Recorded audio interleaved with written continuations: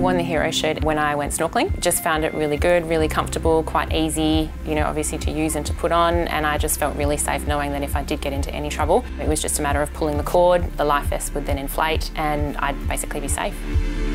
So I've got a son and a daughter, and quite often we'll spend all day at the beach, sitting on the beach, going out into the water, jumping on the boogie boards as well.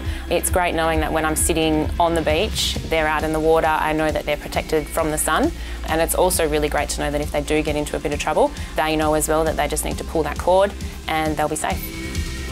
And I think that's the beauty of having that hero vest, because we can be at the beach, we can be sitting on the sand, we can you know, even just go up and get something to eat, come back, go for a surf, go for a snorkel. He can just keep that on for the whole time.